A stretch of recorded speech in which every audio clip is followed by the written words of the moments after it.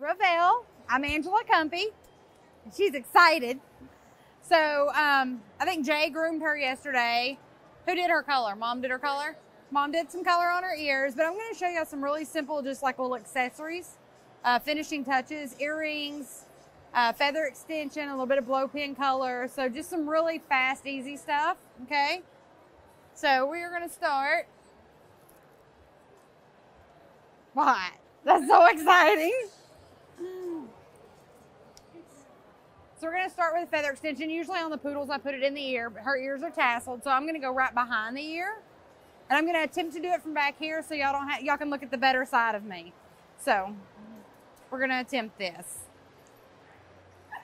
Oh. So there are lots of different feather extensions. I make these myself.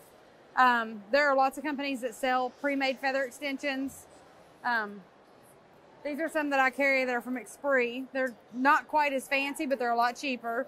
When I make my own, I buy my feathers at a fly fishing store. And that makes the dyes more color fast on them, and they're way nicer feathers. So when I make a feather extension, I can wash and dry this and leave it in a dog for weeks, and it'll still be nice. Okay? And I'm going to try to do this where you can see it, but this is tiny parts. So these are metal crimp beads. Got one in my hand here. Okay? And this is a hair hook. It's like a little tiny crochet hook. Okay? You slide the bead on the hook. And what I'm going to do is I'm going to pull the hair through this bead, and that's what's going to hold the feather. I'm going to attempt to do it from back here, like I said. Okay, so I'm going to go right behind the ear. So it'll hang like right in here. Okay.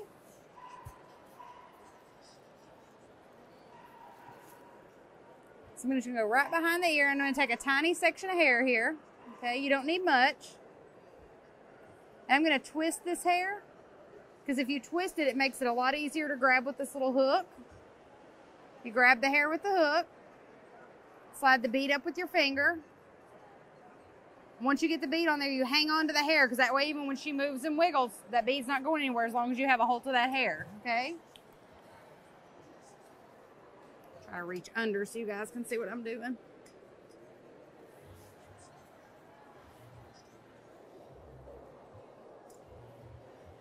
They can't see like that.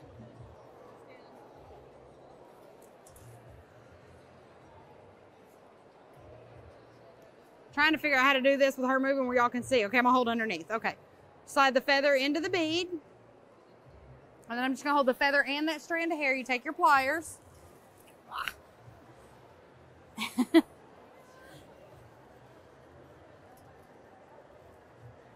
Yeah, it's really hard to do from back here, but I'm trying. Okay.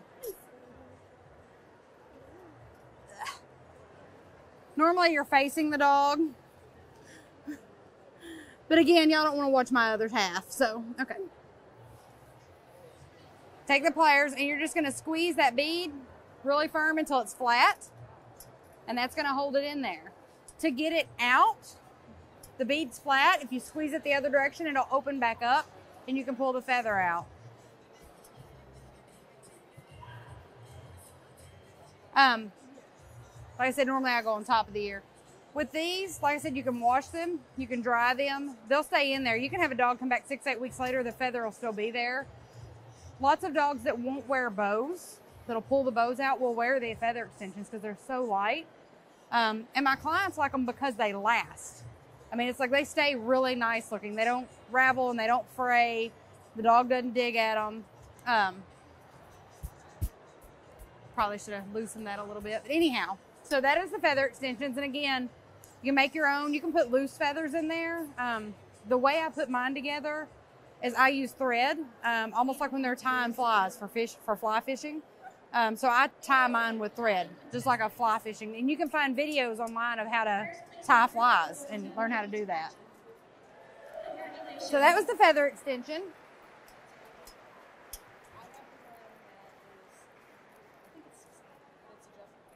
Next, we have lots and lots of bling.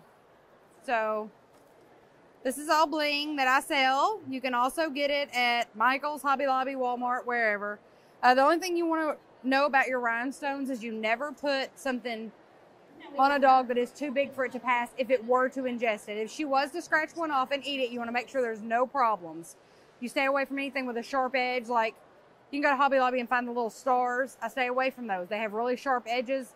If you were to put them on a dog and they were to chew it, you could have a problem. These are tiny. If she eats this, scooping will be much more pleasurable because it'll be really pretty, okay? So we have the ear bling here and we have face bling. On my poodles, I love to go down the face. A lot of my dogs that don't get a clean face, but I clean at the stop of the eyes, I put a couple little stones right at the stop of the eyes. And it's just really subtle, but it's really cute. Her mom said we can go crazy, so we're going to stop it. We're just forget the subtle thing, and we're just going to go all out. So we're going to just like bling her all up. So you just peel the rhinestone off. This is Aleene's Tacky Glue. The reason I use this particular glue is it is non-toxic and it is water soluble. Okay, so it is going to wash off. You don't have to shave the hair out. If they do chew at it, it is completely non-toxic. I've used this for years and I love it. Another glue you can use is Elmer's glue, but Elmer's glue doesn't tack as fast, so you have to hold the rhinestones longer. So I really like this one because it's really thick. I don't know if y'all can see how thick that is. I can't see. Okay. You just hold the ear, put the rhinestone on, and just hold for about 3 seconds, and it's on there. When I go to put the dog back in a crate, I try to put these on like before I finish something and let them dry for just a second before it goes back to the crate. Yeah, I like it or not, she's getting lots of bling. We're just going to keep sticking rhinestones on. Again, I'm going to count to about 3. I'm going to do some of these tiny ones. We're going to outline that. I may move that feather, guys. Y'all may have to look at my rope for a second. I don't like it when it sticks out. She's so happy. Such a happy dog. Okay.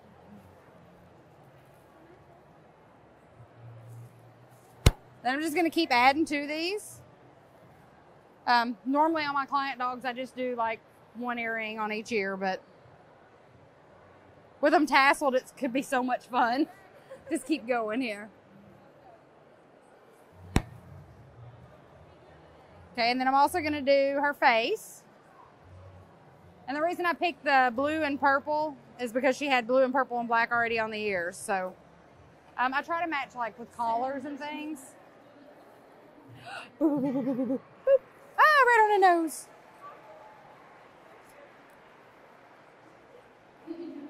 Sometimes you got to put them on the face and they're like, they get all cross-eyed trying to watch you.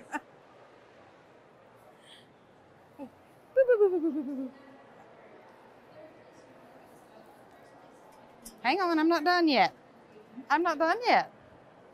I'm going to attempt to get those spaced the same here. She loves her mother. Does that look about even? Y'all see how fast and easy this is, and the dog doesn't have to sit still. You just hang on to the rhinestone or it'll go flying across the room. I do. Ah, good girl. Good girl. I'm going to make this other ear match.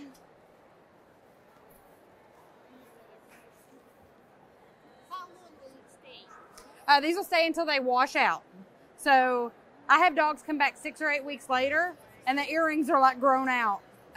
But my 2 #1 selling add-ons in my shop are feathers and earrings. Because they're fast, they're easy, they're affordable. People aren't stuck with it. They can wash it off.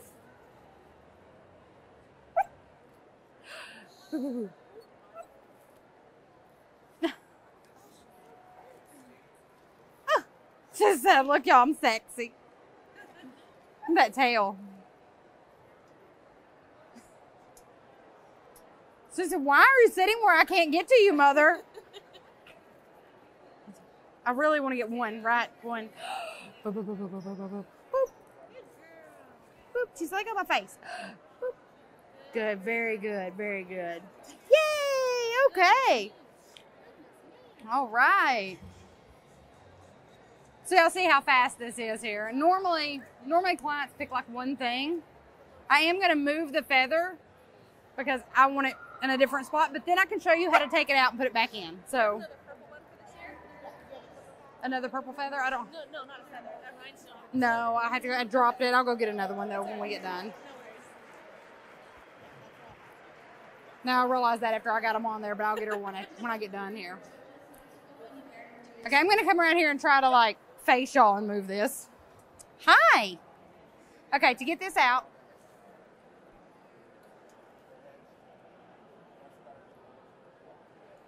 I don't know if y'all can see that. It's flattened this way, so I'm gonna squeeze it back the opposite direction. It opens right up and comes out. Okay.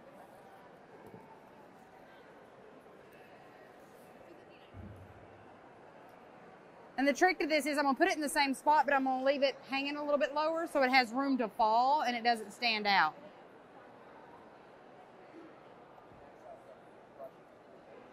Very good.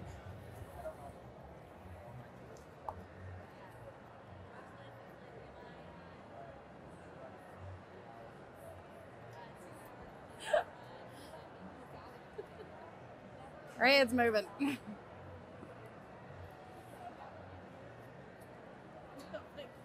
She's like smacking y'all. There we go. I'm happier with that. I don't like it when they stand straight out. There we go. All right. Just brought the lashes.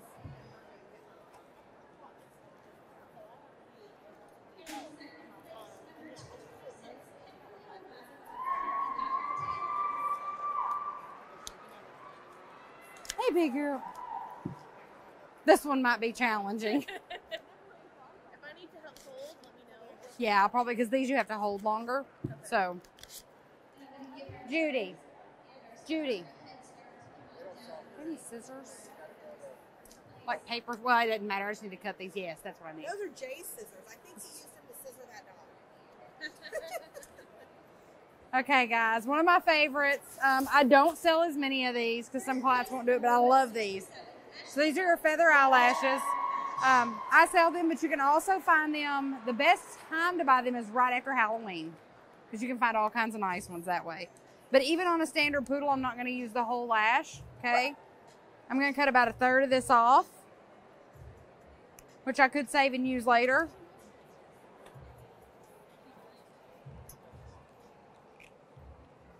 I'm going to cut them both down the same length before I even start.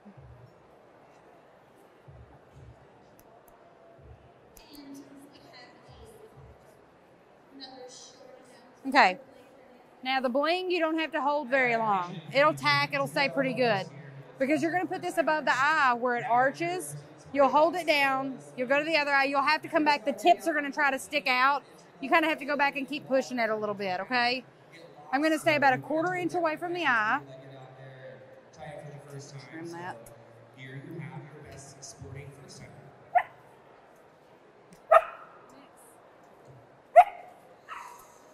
Our sporting class first timer was Jorge Mendiola with his American. Now, if y'all can see how much glue's on there. There's a little more glue than I normally use for rhinestones. I'm going to set this down. I'm going to get glue on both of them and let it kind of tack a little bit. If our intermediate division judge and apprentice would come on up. And she's a little more excited than most dogs. I mean, like if mom was grooming her, she wouldn't be this excited. Most of our clients aren't this excited until they see mom. So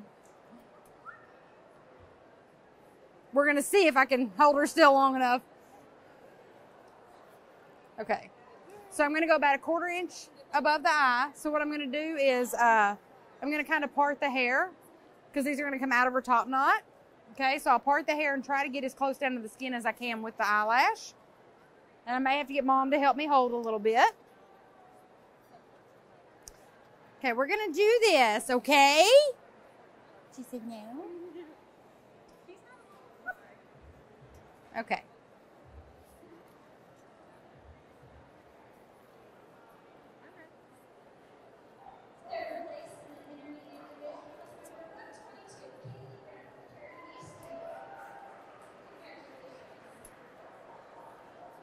I'm trying to part the hair.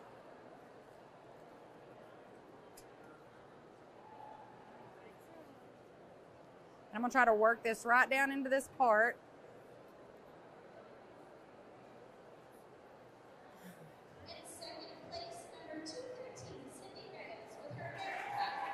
Every time I get it, she moves. Hey, hey. Every time she hears that squeak toy, she's like,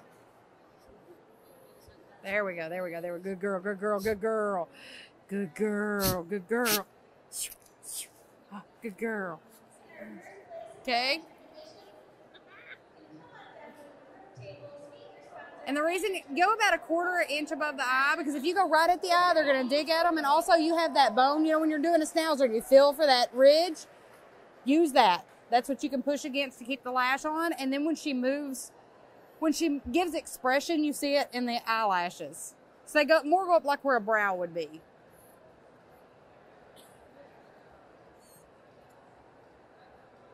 Now the trick is going to be getting the other one in the same spot.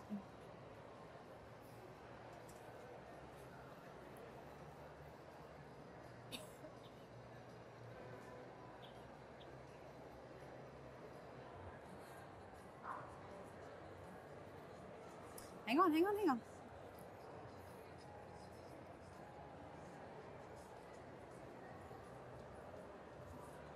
Very good, very good, very good, very good. Very good, very good. Hey, hey.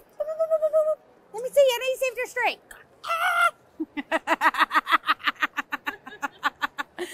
Give me this, give me this, give me this.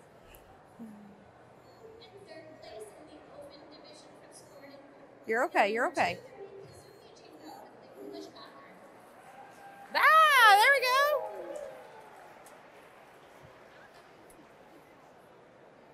Good girl, good girl. She's going to be like that gaudy elderly person. We're just going to keep piling stuff on her. I love my accessories, y'all.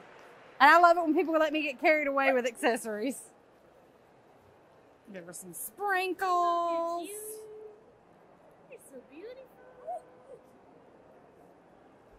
And in first place, come on down, meet your sponsors. And this is just an adjustable neckband. She is so happy. She reminds me of my boy. I have a 14-month-old standard that can't stand still. He's like, he rides in the van with me every day and he has to be touching me constantly. Okay, so this is all the accessories. Do we have any questions on any of this so far before I start doing the blow pin?